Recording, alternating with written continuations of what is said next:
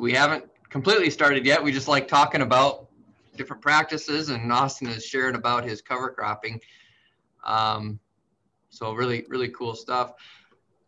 We'll get started, guys. I got about 1 o'clock, and yeah, Shawn, I know you kind of have a tight schedule today, but we really, as Farmers Union goes, we have a deep passion in soil health and in our environment, and to our producers, to help them in any way we can to raise the best crops they can, the most cost-effective way, I guess you could say. And we have been doing these Ag Producer Hour series for a few weeks now, and we really wanted to hit on soil health.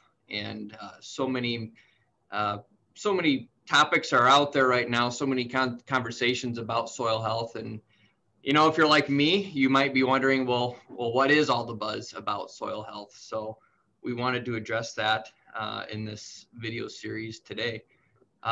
With us today is Austin Carlson with South Dakota Health Coalition. He's a technician based in Flandreau. Is that right, Austin? Yeah, I've been working from home for a while, but yep. Sure, but covering that area. And then we have Shawn Freeland, who, Shawn, you're the vice chair. Is that correct? Right. Vice chairman, South Dakota Soil Health Coalition as well, joining us from Caputa, South Dakota. So both very knowledgeable folks with soil health, and we're just glad to have them with us today. So without further ado, I know there's good information, Austin, that you have and that you can share with us. Again, we're just focused on, I guess the basics of soil health. What is all the buzz about, and how can it help producers? That's the big question. What are the economics to it, and why does it really matter? So Austin, I'll hand it over to you, man. Okay, well, I'm not going to take too much time because I want Shawn he's got to leave at 2. So we're going to fly through this a little bit. But the South Dakota Soil Health Coalition is producer-led. So we've got 9 board members across the state. We've got 6 employees. We're a free resource. Give us a call. We would love to help make a plan how you can implement soil health practices on your operation. And we promote improved soil health, and we do that with 5 key principles, and that's keep the soil surface covered, limit any disturbance, promote diversity, maintain living roots, and then integrate livestock. So that's the website. And on the website, you can find all kinds of events that we have throughout the year. We have local field tours and different educational events in regional areas in the state. And then we have a yearly soil health school, which is a 2.5-day, very hands-on in the field. You'll learn a lot about how to interpret your soils and how to manage them. And then also in the less busy time of the year, in January, we have the Soil Health Conference. And this year it will be in Aberdeen. So 2022 is in Aberdeen. Soil Health School this year is in Mitchell. And then it'll move somewhere else next year. Hey, Austin. So yeah. Hey, really quick, I just want to make a quick announcement, I guess, to the attendees. With anybody who has questions for Austin or Shawn, feel free, put them in the chat box and we'll get to them. And if we run out of time, we'll make sure we get an answer to you. So I just wanted to put that out there quick. Perfect. Nope, that's just fine. So to kind of understand where we're going and where we kind of need to know where we've been with soil management. And so South Dakota the soils were built on the prairie. Eastern South Dakota was a tall grass prairie. And as you went west across South Dakota, it goes to a short grass prairie. And it was built with diverse grasses and forbs and grazing animals. And so then as we settled the country, we had to do some tillage, do a lot of plowing, and we had to adapt and grow crops. And that's fine. But we need to remember that we need to keep some of those areas as grass production as well and manage our crop and our grasslands accordingly. So, we in the native system, Mother Nature had things figured out with diversity and limited disturbance. And so then we fast forward 150 years later, we're kind of doing the same thing as we were doing back when we first tore up the soil, the prairie. So not to offend anybody, we got a Case quad track there and a John Deere quad track here. But I want you to pay special attention. This field was tilled in the fall, and now this is last spring. And as you can see, when the snow melted, there was a lot of erosion. A lot of that soil left the field or it got displaced. So now you're just going to come in and smooth it all out and kind of erase that erosion. And I say erase with quotation marks because, as you know, that's long-term not a sustainable situation because that soil is leaving. And here's another picture of that. You got tillage going on and a lot of soil blowing away. And then 2019, this was what I saw in eastern South Dakota very often. You would see a part of a field that really should have a waterway on it or should be in grass. The soil just couldn't handle all the water and it washed, and now there's 12-inch gullies here and the soil gets deposited across the road somewhere else. I mean, that's long-term not a very sustainable situation. And then in these pictures here, I see it along the interstate when I'm driving across the state. You'll see a lot of hilltops that are lighter than the low land areas of a field. And what's happened here is a lot of that topsoil is missing. It's migrated to the bottom of the hill. And as you know, the pH changes significantly up here. The nutrients and the organic matter, everything is significantly reduced as compared to the bottom of the field. So that makes a challenge. And then in eastern South Dakota, I see this every spring. This is a lot of what the rivers and creeks look like, which is not a good situation either.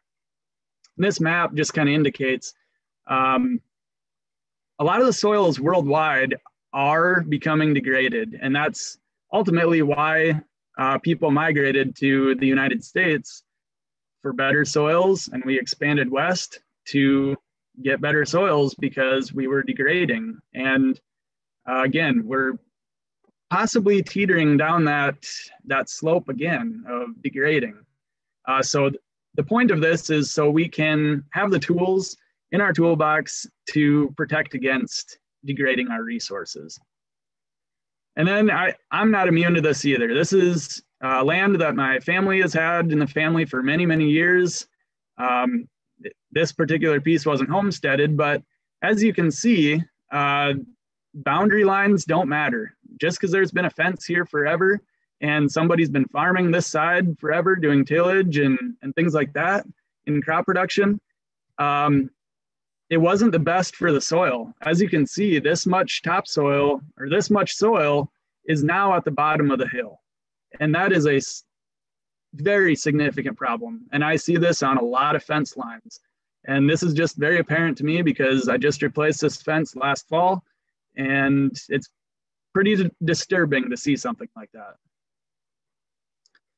So in review, bare soils are subject to erosion, and this is what happens with wind erosion. It keeps breaking these soil particles into smaller pieces, and then it goes airborne. And then even in the water situation, it just keeps moving smaller particles down the hill. And just think about just a single raindrop falling out of the sky. It's going to hit that soil surface at 20 to 30 miles an hour. So if you don't have something to break that impact, it's essentially like a bunch of little explosions on the soil surface, and it's moving the soil particles, 3 to 5 feet in any direction. So we want to protect against that and just keep something to cover and break that impact, such as like an old crop residue here. Also, moisture is a concern. If we have bare soils like this, it's a lot of evaporation is happening. That water is working upwards. especially in the James River Valley, we've got salinity issues. If that water isn't used, those salts, after the water evaporates, the salts are left in the soil surface. And now we've got soils that won't even grow a weed because, it's just too much, salt pressure for it. So yeah, we want to minimize evaporation, and we want to have a plant utilize that moisture. And then even varying temperatures, a bare soil surface is going to be a lot warmer, especially on the darker surfaces. So as we go into potentially a dry season, it would be more advised to keep more residue and maintain that moisture and not let it evaporate out of your system. So then I get a lot of pushback in eastern South Dakota on such as like no-till corn. And this is a soil temperature and a growing degree units that was tracked in 2016 by Anthony Bly with SDSU and Eric Barsonis with NRCS out of Brookings. And they, I got this thing in the way. They tracked no-till and conventionally tilled soils. And as you can see, the conventional tilled, it does have a warmer soil temperature when you plant. And it really did get that corn out of the ground quicker. And then it canopied quicker. So that soil surface was likely cooler. And a lot of times that no-till corn might not look so good right here. It didn't shade over, it didn't canopy as quick. But as you can see, about July, mid-July, that corn is right on track. Those temperatures are the same. And they ended up with the same heat units. And so the point is, if your corn doesn't look exactly 100% in June, that's all right. You're not combining in June. There's a lot that can happen in the season, and it will recover. So yeah, like I said, we just want to keep plant residues. In this case, this particular person in Huron that I worked with, they interseeded cereal rye into the corn, and this can protect that soil surface for the next season. So limiting soil disturbance. This can be a couple different ways. In this case, we've got physical disturbance, and that would be the form of tillage. All of these soils are in this very similar proximity. They're all the same soil type. This one is conventionally tilled with a disc and a field cultivator. This is a fence line that is never disturbed. And then this is a fairly long-term no-till field with cereal rye growing in it. And as you can see, the one that's tilled, you just really don't have very good soil structure. And what I mean by that is the soil particles bound together and it just looks like kind of a brick or a rock. And you can see right down to the tillage layer at about 6 inches that this has been frequently turned over, and it just doesn't look as healthy. Whereas the fence line, looks like soil should.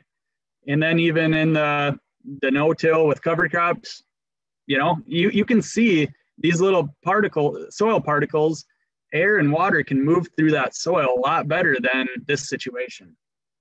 And you got to remember that the life in the soil builds these soil aggregates. So, no form of tillage is going to build that soil structure. We need that to be a biological process.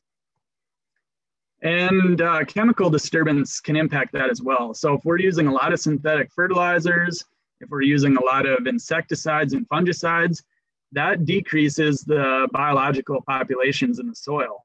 And once again, that soil is full of life, and the biological populations are incredibly important to how our soil functions, and even nutrient uptake with our plants. Even think about mycorrhizal fungi. We probably learned about it in high school or middle school science class and then never thought about it again. But that's an intense network that is a symbiotic relationship between a fungus and a plant. And that plant is getting a lot of its phosphorus from that mycorrhizal fungi. So they need to be working together to have a healthy plant. And every time we do, intense tillage or, a lot of fungicides or synthetic fertilizers, we're decreasing those populations.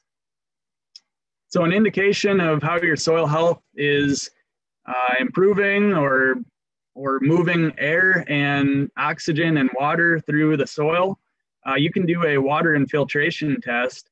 And if you don't have a kit like this, feel free to give us a call. We'll get you a free one. Otherwise, visit your local NRCS office and they'd be happy to give you one.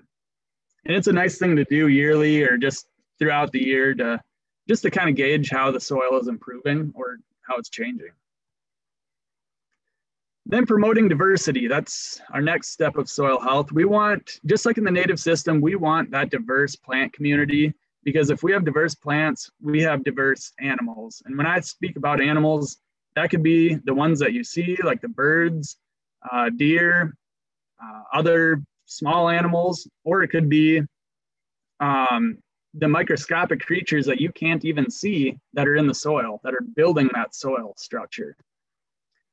So I like to think of synergy as plants working together. So in this case, we have a cowpea that's binding up a sorghum plant.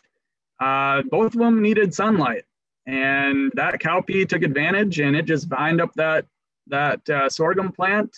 And they're likely, if you have a healthy soil, they might be sharing some nutrients between themselves. They have different rooting characteristics, things like that. And also with diversity, we can break pest cycles. So especially in Southeast South Dakota, when I hear all this concern about white mold and things like that with soybeans, we really can avoid some of this situation by having a good crop rotation. And instead of having every other year having soybeans, maybe you go every third year having soybeans. Or for the folks that are corn on corn on corn who have a lot of corn borer issues, having a diverse crop rotation can help break those cycles. And so when we're thinking about cover crop mixes, I like to include some of each of these, depending on what time of the year we're planting, of course. But, to have the cool season, cool or warm seasons, have grasses and broadleaves, legumes, so they're fixing some nitrogen for future crop years. It's just very important to have all of those different plant communities, because when we're kind of stuck in just a corn and soybean situation, we're just only hitting a warm season every single year. And we've got other seasons that something could be growing.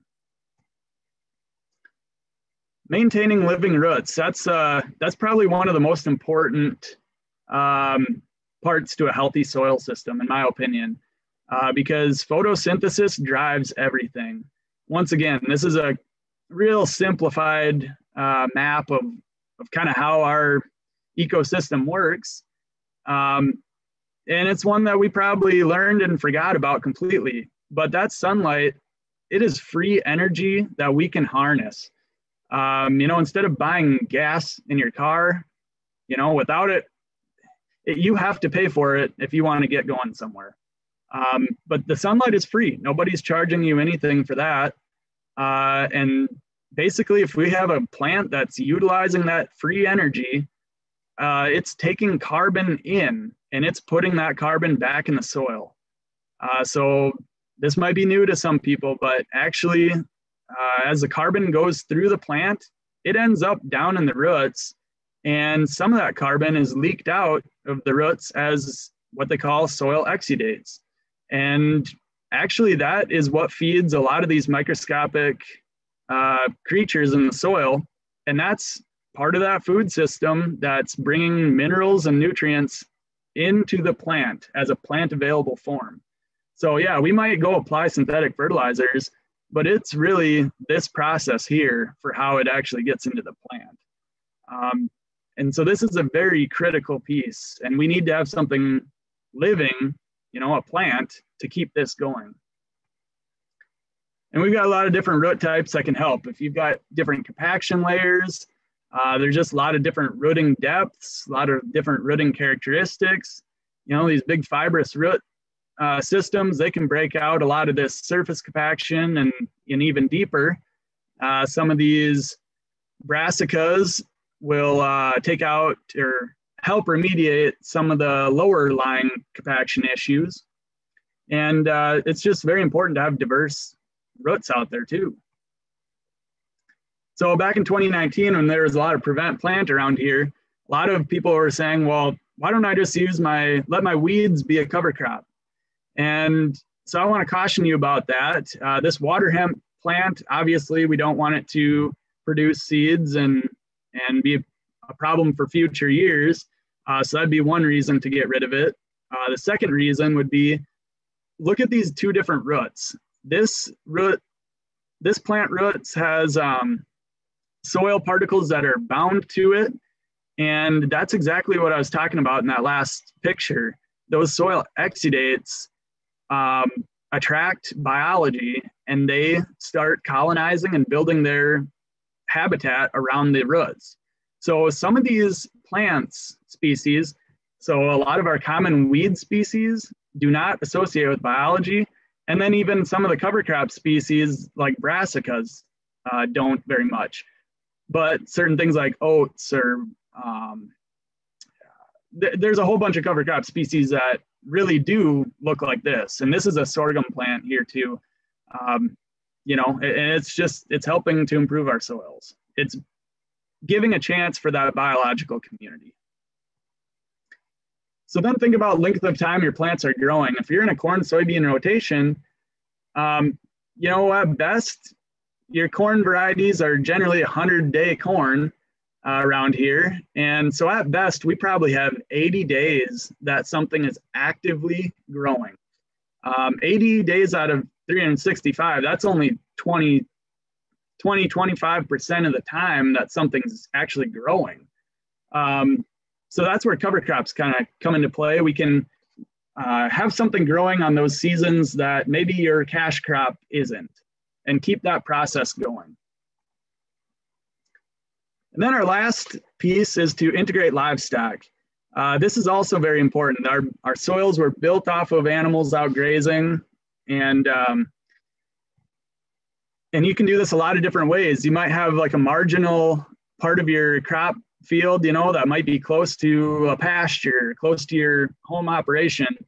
And you could just put those marginal areas that don't make sense to plant corn or soybeans and just put it into a diverse cover crop mix. If nothing else, you're going to build soil structure, you're going to cycle nutrients, and it also gives you an opportunity to get some income off of those acres by grazing an animal.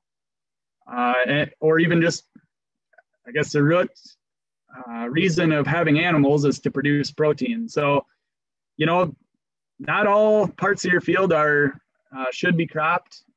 This gives another option of how to make income off of that. And the animals just activate soil biology. So even in this winter picture, you know, it might be 20 below here, but they're still adding saliva and hair and urine and manure to the soil. And that's actually generating some life even in the winter. Sure, they might freeze, but come spring, the manure and things like that is all going to still benefit the soil.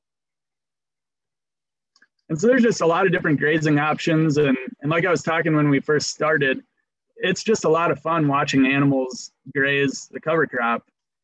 In this case, we just give them a little piece each day when we were grazing this. And this is a full season cover crop that didn't make sense to plant corn on. And the cows absolutely just loved it. They did very well. So you're saying, well, gee, maybe I don't have cattle or have any livestock, but I would like to get the livestock benefit. Or maybe you're in the other category where you would like to graze somebody's crop residues or cover crops. This is a free service that the coalition has put together, and you can just make a little pin on there, put your name on it, contact information, and just say what you're looking for. Maybe you're looking to graze. Maybe you're looking to have somebody come graze animals on your land. Basically, it's just a matching service. You figure out all the details with the other party, and you both can mutually benefit. And you could likely work out a deal of getting a little income off your land, or getting some economical grazing. Either way, it's a benefit to the soil health. Then you're not overgrazing pastures, and you're utilizing a forage that somebody else wouldn't have. So yeah, I guess I just put down here, maybe this is a way to add an enterprise to your operation and have another younger son or daughter come back to the operation. Who knows? So I'm just going to finish up with some real quick economics. I did a really high level analysis here, so don't judge too hard, but I just took Iowa custom rates, and I know everybody's machinery costs are a little different, but this is a nice average, again, for people in Iowa, which I think we can probably relate on some of the machinery stuff, possibly. But one thing to note is the rates do include fuel, repairs, depreciation, interest on the machinery, labor, and all machinery costs for the tractor and the implement. So we're just going to strictly look at tillage systems. I don't have enough time to go through all the cover crop economics, but if you have questions about that, I could point you in a direction afterwards. But we're going to look at conventional tillage situation where the field was disc ripped, then they had the co-op put out fertilizer, and then they ran the field cultivator or the field finisher in the spring. And then they went through with a pre-plant herbicide, and they did some land rolling because that disc ripper pulled up a lot of rocks. I see that frequently. Some folks really need to run the roller because otherwise they'll run a rock through their combine. Then they plant it, then they do another herbicide application, and then harvest. And again, this is just machinery costs. This is not seed costs or chemical costs. This is just machinery. But we ended up with $122 an acre. Okay, then another conventional tillage situation that may be a little different, disking in the fall, field cultivate in the spring. They did some land rolling, and then they herbicide. All this should be the same for each system. Then how about the strip tillage? Strip till, herbicide, plant, herbicide, harvest. $100 an acre. This one was 118. And then the no-till. We just got a herbicide application, fertilizer, plant, another herbicide application, and harvest. $82 an acre. So again, very high, very, very high level overview, but if everything was equal and the chemical costs were the same, you're looking at an additional $41 approximately. And again, these are average costs. So some of these could be a lot higher, some of them could be a little lower, but average $41 an acre higher to do this system. $35 to $36 to do this system over no-till. And then even the strip till. I have a lot of people that say, well, I'm going to do strip till for a few years and then go to no-till. And that's completely fine. That might be a good way to transition. But I might even encourage you to look a little further. A strip till machine is very expensive and you need a very large tractor to run it. Maybe you just jump to no-till. But there's a million ways of doing things. And, we're here to help you figure out what might work best for your operation. And you know what? It can be really scary jumping into just cold turkey going to no-till. So that's why we have a support group that can help you. And so you hopefully won't have a train wreck and can just transition into a system that works for you. And then take time to learn. On the off season, these are some of my favorite books, I guess. And then, like I said, that we have a network, building connections, mentorship brochure is what they call it, or booklet. And basically there's all these people across the state, somebody in every county that has volunteered to be a mentor So you can request, give me an email or call me after this, and I can get one of these sent out to you if you're interested. And then, yeah, we have a soil health scorecard on our website. You can kind of gauge how your soil is looking, and then just get a shovel out there, and you can really see a lot. I mean, obviously, this soil looks better than this one, certainly. So I sped through that really quick, but I wanted to save enough time so we could get through what Shawn, hear from Shawn and things like that. So with that, we can take some questions, or we can move right into a discussion. There was one question that was in the chat box that Shawn went ahead and answered, but I'll just read it out loud too, in case those who haven't read it or those who are on the phone. There was a question as to what is the recommended amount of different species wanted in a cover crop. Shawn answered that question, and he had said that some data said that 8 species seems to promote symbiotic relationships. And Shawn, I'm sure you've got great experience with cover cropping from my discussion with you, a couple weeks ago. So you can, talk a little bit more on that if you wish. Yeah, sure. So Austin, that was a great presentation. Thank you. That was really informative. I was taking notes as you were going along there. So thanks for doing that. That was good. Thanks, Shawn. So, yeah, on our operation, nothing scientific here, really. It's just, I kind of look at what I think we need for our resource concerns, and usually it's more cover on the soil. So I like to put in high carbon crops, but it does seem to make a difference, even if I'm planting a late season cover crop, like winter triticale or rye or something like that. I always try to throw in something. Just, you want to have something in there. I think of it, I don't know, a lot of us have a hard time seeing what's down below the soil. So I kind of like to think of it like the water. So if I was fishing, what would I put on for bait? You're going to put on one type of bait and catch one type of fish. But if you have 2 or 3 lines out and you've got all these different types of bait, well, then you start to attract different things. So that's kind of the way I look at it. But yeah, there's definitely a boost if you have a few more species in there.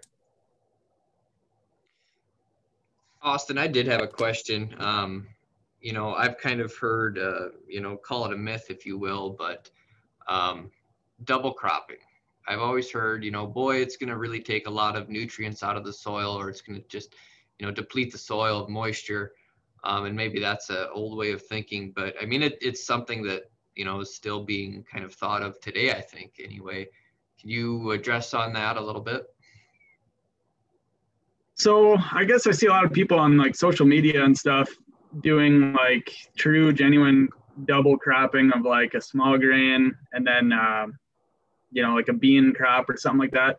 I think there's certainly opportunity for it. I think a person needs to remember that every time we harvest and every time we remove seed or residue, which I really don't like removing any residue, but every time you remove something, you are taking some nutrients with it. So that's kind of why like the grazing livestock situation is a really cool system, because you really are not removing much of any nutrients. I mean, most of what the animal eats retains back in that field. So in the double crop situation, just know what you're removing, and maintain those soil fertility levels so you can be profitable in that operation. I guess there's a lot of different ways that people maybe double crop. Like in this cover crop situation back here, I guess you could think of it as a double crop in that we harvested the small grain, we drilled in the cover crop, and then the same year we were harvesting this forage with animals. I don't know if that kind of answered No, it. I think, yeah, I mean, obviously, you know, you hit on it basically, you know, double cropping, if you're taking all that is produced from that field, definitely there can be a nutrient deficiency going on. But yeah, I think that was kind of, I guess, where I was steering there was more so during, you know, a small grain planted early, taken off, and then, you know, a cover crop mix like that planted in there. Absolutely. There's definitely, I would recommend that. If you're doing a small grain, I would recommend get something growing after that, because if you're harvesting in end of July or early August, you have a huge window for something that could be growing. Now, I understand in South Dakota, sometimes we don't get a rain. So sometimes I hear, well, I don't want to put something out there if it's not going to grow. And I totally get that. But ways that you could have more success with that cover crop after a small grain, if you're worried about moisture, drill it a little deeper, and also follow the combine. As soon as you get done harvesting, get that cover crop drilled. You'll have way more success than if you waited 2-3 days or a whole week and more of that moisture evaporates. I mean, a small grain field is so hot with all the sun beating down and reflecting off. So getting that in there immediately is pretty critical. Well, we've got more questions coming in. I know, Shawn, you're limited on time, but I'd like to hand it over to you. I don't want to miss out on what your story is here.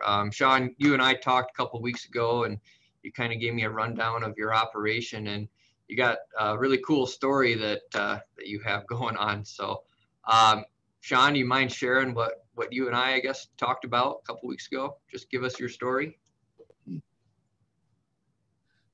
Well, sure. I guess you might have to refresh my memory a little bit what we talked about, but basically we are a cow-calf operation in western South Dakota, so just east of Rapid City, about 15 miles. We have 3 different places. One that I call home here at Caputa has about 200 acres of irrigated ground, and then the rest is grasslands, and we do have a Forest Service lease that hooks onto this place. And then we go about 30 miles north, a place that we just acquired here in August. That has about 500 acres of crop ground, dryland crop ground on it. That's currently in hay, alfalfa. And then you go another 30 miles north from that, or 35 miles north from that is kind of our, up at Inning. That's our kind of our, what I used to call our summer pasture. But now, you know, we've changed our calving date, and we can calve anywhere on any one of those places now and be fine. So basically what I found out is mowing hay in this irrigated ground one year, and it was after I attended the Grassland Coalition Grazing School, and I was just trying to figure out, man, there's got to be a better way to do this, because I was plugging up with windrower, with the old sickle type windrower, and so I was thumbing through my phone looking for a new windrower, and the price was crazy, and I'm thinking I need a new shed to park this thing in, and the dollars just weren't making sense to me. So I thought, well, there's got to be a better way to do this. So I went to the grazing school and kind of got to talking to some guys and got some data on grazing irrigated ground, and did some more research. And this was kind of before cover crops were on the western side of the state.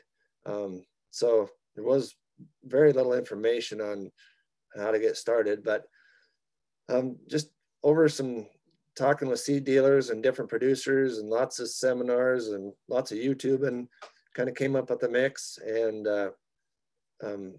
we grazed, we had some winter triticale planted, and it was dry that year. So we took our yearlings and grazed that triticale and didn't spray it out or anything. We just, as soon as the cattle were off of there, we went right into no-tilled a full season or a warm season diverse mix in there, and then just stockpiled that and used it as winter feed. And after the first year, man, I was hooked. I thought this is way better than what I was doing. There was no feed wagons, no starting tractors in the winter, none of that. We just moved electric fence through there, and cows were putting on weight. So we ended up selling all of our haying equipment. We finally got out of even our feeding equipment this year, sold our feed wagon, tore out our feed bunks. So it's been quite a change for us.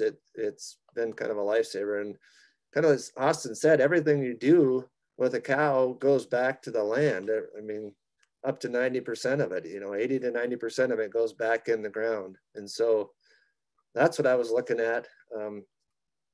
We're always trying to bank something, and you're always trying to save a nickel here or there. And a lot of times we forget that a lot of it's right under our feet. So if I can put it back in the ground, I think it'll pay us back in the future. So is that kind of what you're thinking, Luke? I guess we also have a pumpkin patch that we plant that full season cover crop now, and then we have somebody cut a maize in there for us, and we have people come out and try to promote soil health and show them where their food comes from, and why we planted a diverse cover crop versus corn for our maize and that sort of thing. So it's been an interesting path. Yeah, no, Shawn, you nailed it. That's I just think that's so cool. Such a cool story, that you're right. Haying equipment is expensive. Repairs are expensive. And, it's just a cool story to me about how you can think outside the box and accomplish something real positive. I just love hearing that story. And, and the cover crop thing, how it can happen. It can be a benefit in eastern South Dakota, western South Dakota. It doesn't matter. It's not prejudiced to one type of farm. I mean, it's something that can be incorporated into any operation. So I just love that story. We do have some questions. I know, Shawn, you kind of hit on one about the nutrients of, the cows taking nutrients from cover crops. I think the question was, sorry, there's a few rolling in here, so I'm just looking through them. But there was a question, the biological benefits of incorporating livestock on fields. But the question is, don't animals remove most nutrients from the field as they are marketed? I guess you kind of hit on that, though, as far as, what was it, 90% of the nutrients are left back in the field? Yeah, those animals are going to defecate, each day. I think, what is it, 50 pounds a day, I think they put, through manure and urine. So, and we're speaking cattle, right? Yeah, we're speaking cattle, but I suppose you could look and it's going to be a percentage of body weight that they're going to put back on the ground. And you look at nutrient cycling, that's everything cycles. No matter what you do, everything cycles, and that's the way those ruminants were designed, was to cycle those nutrients back into the ground. Granted, you are taking off, like the question said, if those animals are marketed, you're taking those off, but for the most part, they've already left everything that they've ate back on the ground. So that rumen functions almost identical to the microbes in the soil. And so, like Austin was saying, that wintertime grazing of those, aftermath crops and that sort of thing, it's basically a warm spot for those microbes to function inside of the rumen and then back out on the ground. So it's a really good practice if you can figure out a way to get cattle on the ground, a really good practice to start doing. And that's a great explanation. That kind of helped clear up in my own mind, what the benefit for having livestock is on that ground. Just makes complete sense how you say it so easy. Guys, I know there's a big concern about drought. I guess looking at the extended forecast, I don't know if I can do this or not. I don't think I can, but I was looking at the drought map here, and North Dakota's getting hit pretty hard with the drought right now, and I know northwestern South Dakota too, with a forecast of it kind of spreading east. And I don't mean to be Chicken Little here, but I mean, we've all been through a drought. We know what it's like. And can you just talk about what it's like going through a drought and being conscious of soil health and other benefits? I know there was one question in here, and I'll just ask it. What if you're in a droughty area or naturally less rain? When does it come to a point that cover crops are doing more harm than good as far as from taking moisture from the ground? I guess if I could answer that real quick, Austin, or just take a stab at it, I would just say look around. I am definitely in a droughty area. I'm kind of in a rain shadow right off the Black Hills, and I think Rapid City's average moisture is about 17 inches and ours is more like 12 here. So look around and see the native prairie or any type of prairie and ask that, is that grass doing more harm than good? Well, it's not. It's keeping the ground covered. It's got a living root. It's keeping the biology alive, and it's infiltrating water. So, I think the question would be, is it doing more harm than good to the next crop?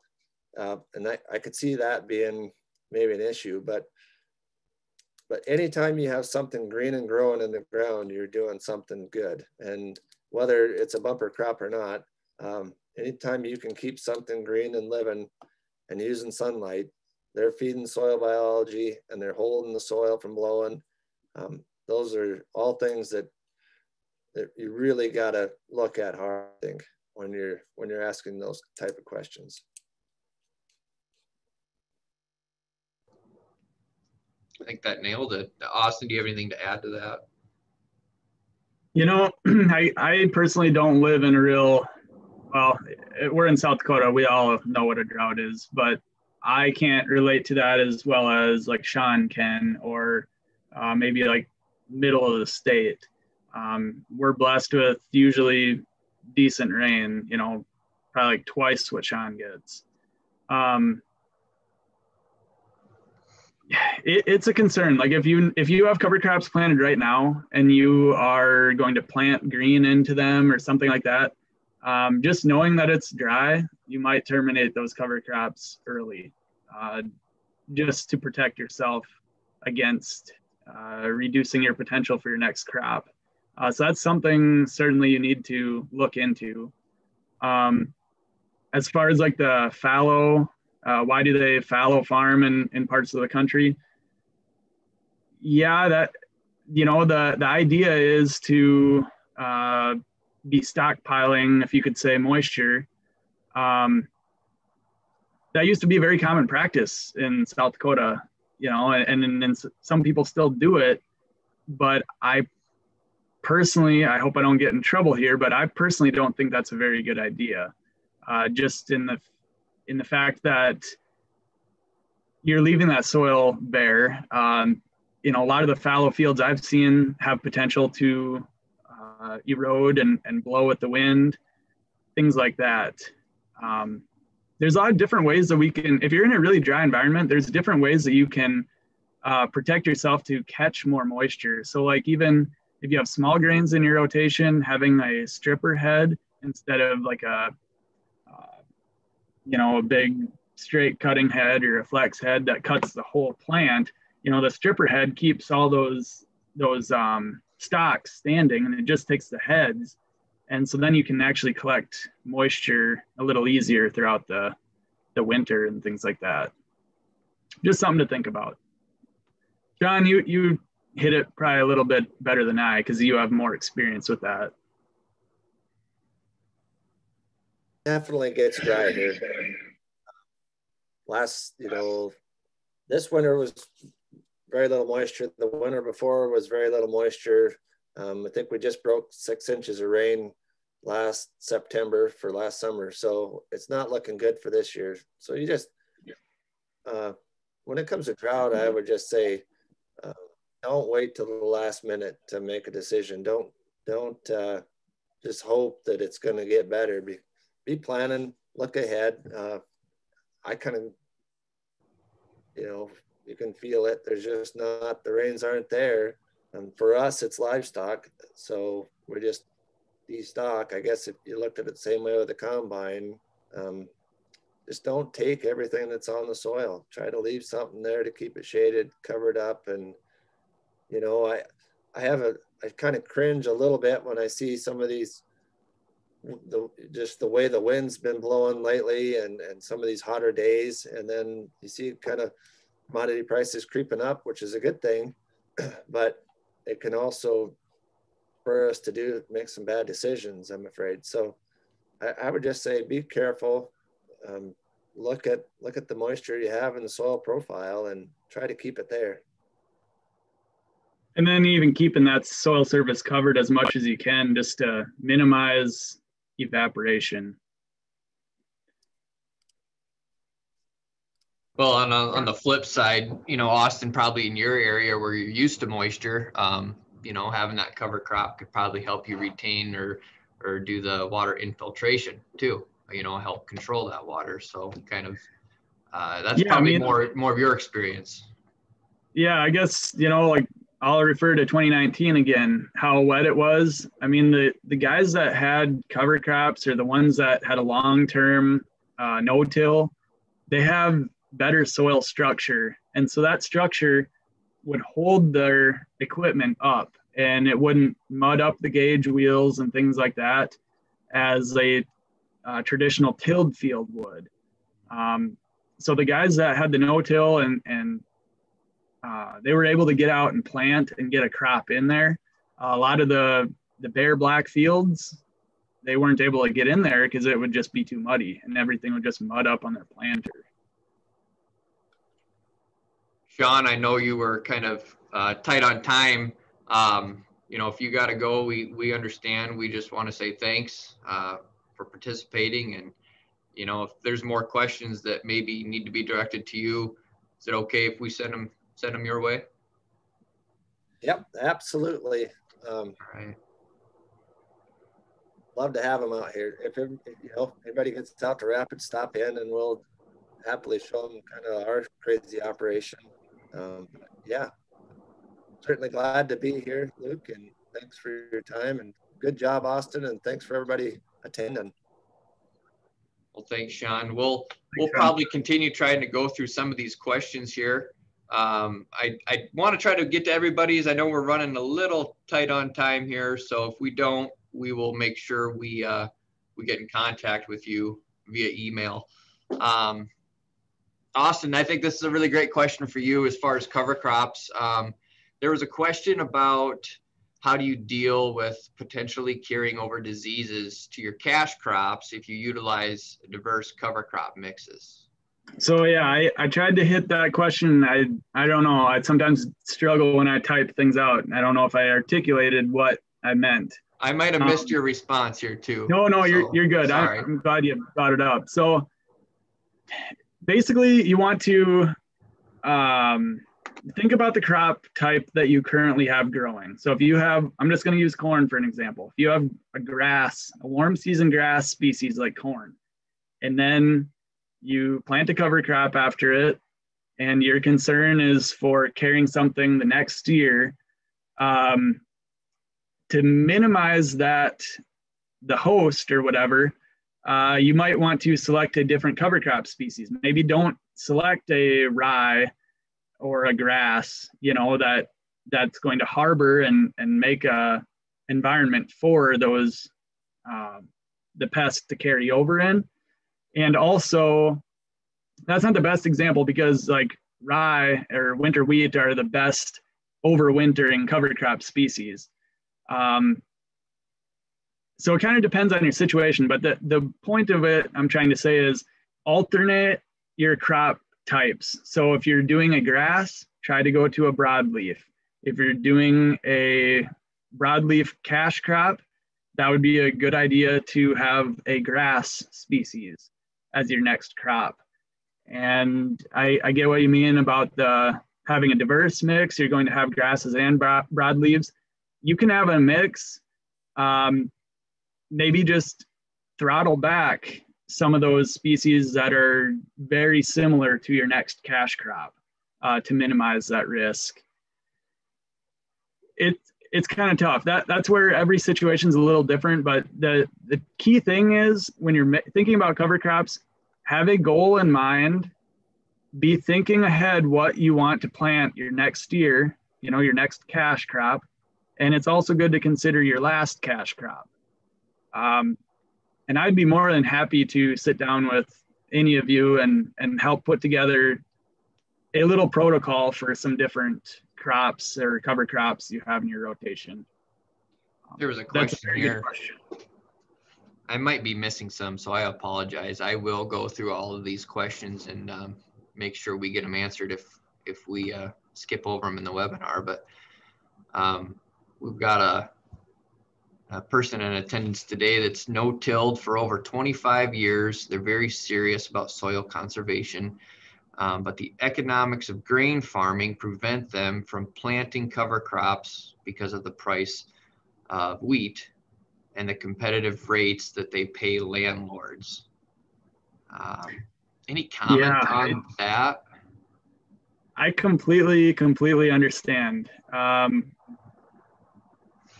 When I look at like crop budgets, it's very hard sometimes to make some of these small grains pencil out outright. I'll be very honest. And everybody does things a little different. So where we're putting our cover crop or our small grains are usually places where we can have cattle graze on them, because that's where we make the money back. I'm not saying you can't. The best soil health system, it'd be great to have cover crop on every acre of small grain after you harvest it. But yes, I understand the margins are tight. And that's maybe where you look at, there's a lot of different ways people do things. I don't know anything about this, so I'm just going to throw this out there. Maybe I'm completely wrong, but there's a lot of people that used to do this with oats. Maybe it could happen with wheat. I don't know. But underseeding, like when you're out drilling your wheat, I guess it depends if you're on spring wheat or winter wheat, probably winter wheat. But I'm thinking in a springtime setting like oats, if you underseeded some clovers, those guys can combine the oats off, and that clover just takes off after they harvest the oats. And so that plant is helping protect that soil, and it's helping biology keep maintaining life in the soil. And then also that plant is fixing nitrogen, and you might be able to, put a small grain back into it the next year, put a corn crop into it the next year, and you'll already have a little bit of nitrogen there. Again, I don't know, maybe I'm completely wrong on if that's something that could feasibly work, but it'd be neat to try it on a little a few acres, just for the heck of it.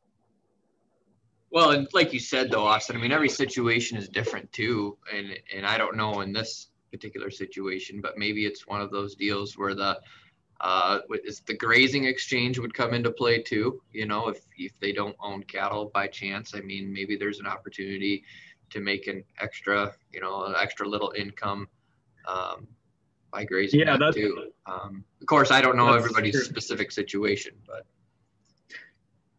and if there's like some real specific questions like that, and if I totally butchered that answer, feel free to email or call, and I'd be happy to visit.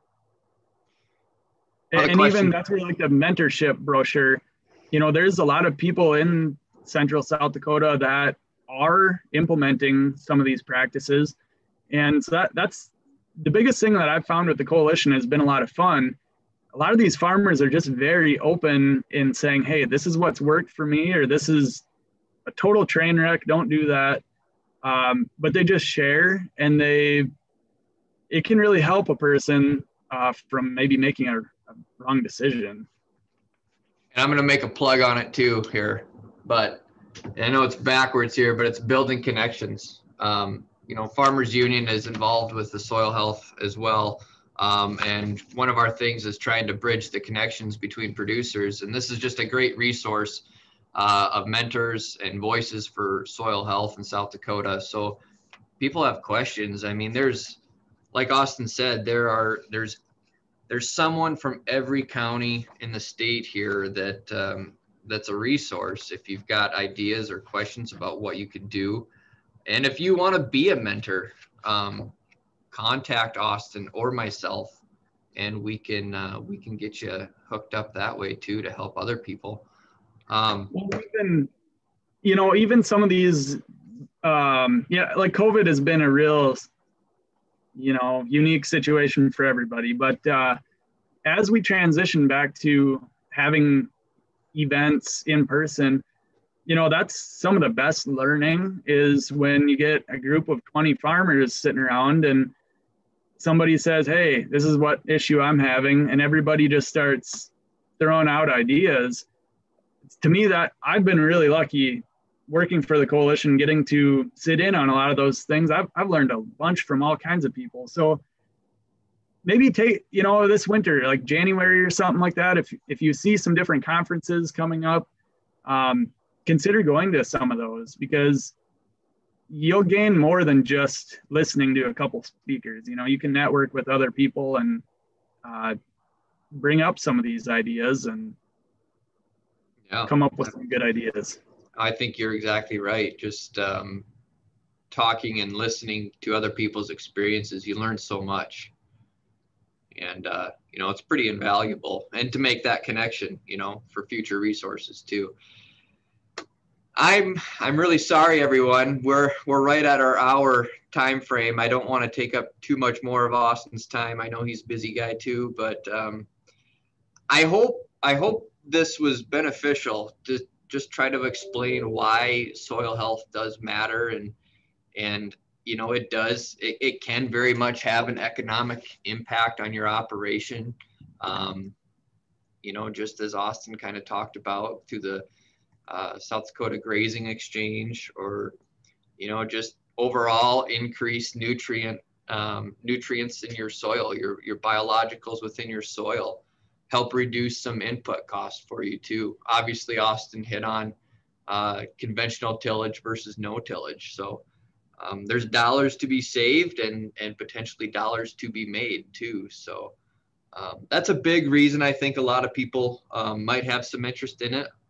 But also it's just, it's for our future generations too. We got to leave this land better than how we found it. So who knows, maybe we'll continue this conversation, Austin. I know COVID, like you said, has limited some in-person conversations, but thank God we have technology. So it's been great. Yeah. But I know we missed some questions on here. We'll go through them. We'll make sure that we get them answered. Austin, I can't thank you enough for being with us today, and hopefully in the future we can do it again. So, well, thanks a lot, Luke, and thanks everybody for tuning in. And yeah, if you have more questions, go to the website. You'll find our contact information too. So, and this has been recorded, so we'll make sure we get it on our website as well. Well, thanks, Luke. All right, thanks, Austin. I appreciate everybody being here today. Take care. Have a nice spring.